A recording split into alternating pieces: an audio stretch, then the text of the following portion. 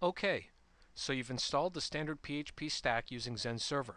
Now's a great time to take advantage of the opportunity to go in and look at the Zend Server user interface and see the features that Zend Server brings to your PHP development process.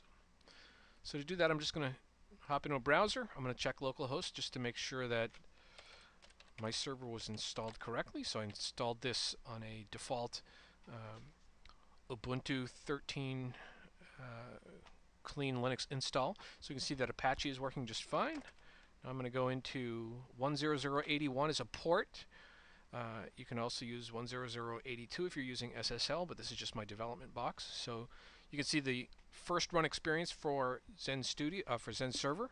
Zend Server is going to ask me to set up passwords for the admin and the developer user accounts, and this is cool because it means that in a production environment, I can have different accounts with different privileges. So for example, I can have the developer be a read-only account in production, so the developer can go in and debug in real time without me having to worry about them making changes if I'm the ops guy. So I'll just add a password for both the administrative user and the developer user. Now we're deploying libraries. You see Zend Framework 2, Zend Gateway, Zend Framework 1.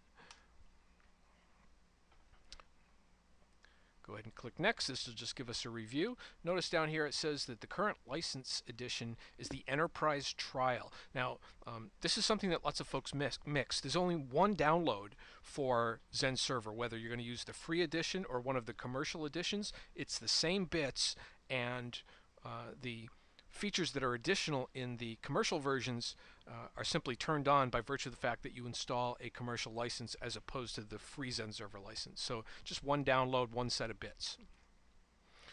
So go ahead and click Submit, and this is going to finish the configuration and launch Zend Server. And once it's done that, we're just very quickly going to run through the menus so you can get a quick look at the kinds of features that you can explore in your own installation of Zend Server. Now, one of the cool things here is you notice here on the welcome screen there's an option to install a demo. So I'm going to go ahead and do that, and it'll take a couple of seconds. This is basically a demo application, and if you're new to Zend Server, it's useful to install it because it'll give you some data that you can look at to see the kinds of results that you'll be able to get from your own applications in the Zend Server user interface. So notice this is just giving me a hint here that a restart is required. All right, so I'm going to go ahead and say, yeah, that's okay, go ahead and restart. Just restarting the server so it can detect the application that is in the process of being installed. Just takes a couple of minutes. While it's finishing up, if we have a look, there we go. So we're on the overview. You can see here, events breakdown, requests per second, average response times, and a whole bunch of events. And this is just the overview page, but we can drill down into each of these.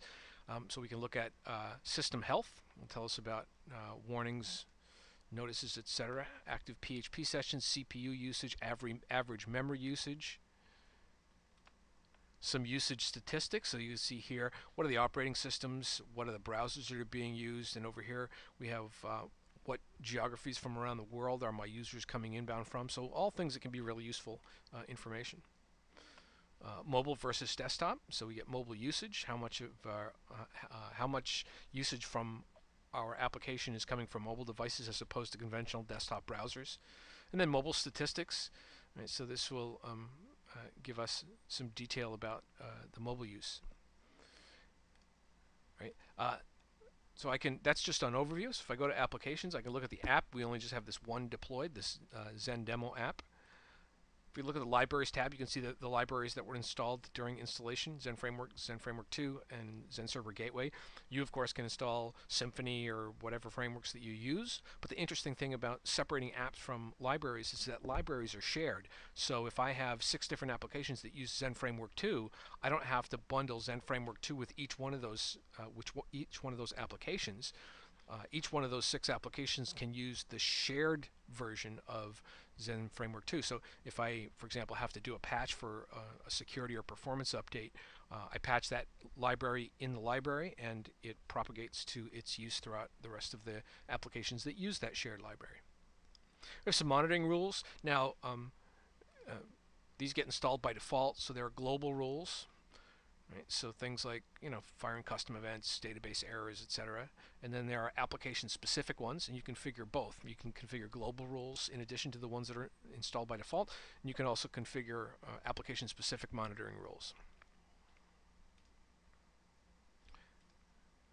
Also caching rules.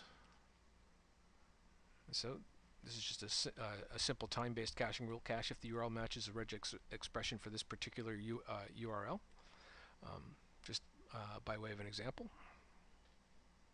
And job rules, if you're using a job queue. Job queue is a function that's included in the commercial versions of Zend Server. So you can do timed batch jobs for your server environment. So here are configurations. Here are the components that are installed for Zend Server. We can look at the PHP configuration. Right, so this is a user interface that will allow us to say, hey, I want to turn this on, or look what's loaded, what's not loaded. If you're a Zend Studio user, this lets you configure Zend Studio integration. Some basic code tracing settings, let us enable code tracing or disable code tracing, specify the cleanup period, trigger some actions. And then session clustering. So clustering is supported if you're using one of the commercial versions of Zend Server. In the free edition, it's just assuming a single server. And then under administration, the number of we can enumerate the servers now because if you're using the free version, you just get a single server. But if you're using one of the commercial versions, you can have multiple servers, and those multiple servers can be combined to comprise your cluster. We can specify the audit trail. Right, so it just gives us some audit information about who's done what. And our user administration here, so if we want to change passwords, add users, etc. The keys for the web API, if I'm programming against the web API. Here's the license, and you'll notice that this is just a default install, so by default I get 7 days. And then after that 7 days, I can choose to either extend the enterprise trial for another 21 days, or I can simply get a serial number for the free edition, and I can enter that. General settings, so things like, how many results per page, default server, etc. Notification center changes, audit trail, mail settings if you want to set up mail notifications, restarting strategy. And then lastly, import-export. So you can get your server all configured, and then you can export that configuration profile so that you can migrate it to another box. You can share it with your other developers on your team, or you can, as you go from development to test QA to staging to production, you can use those that configuration import export as well. So that's a really quick, like 2-minute tour of some of the stuff that Zend Server adds to the PHP stack that installs with Zend Server.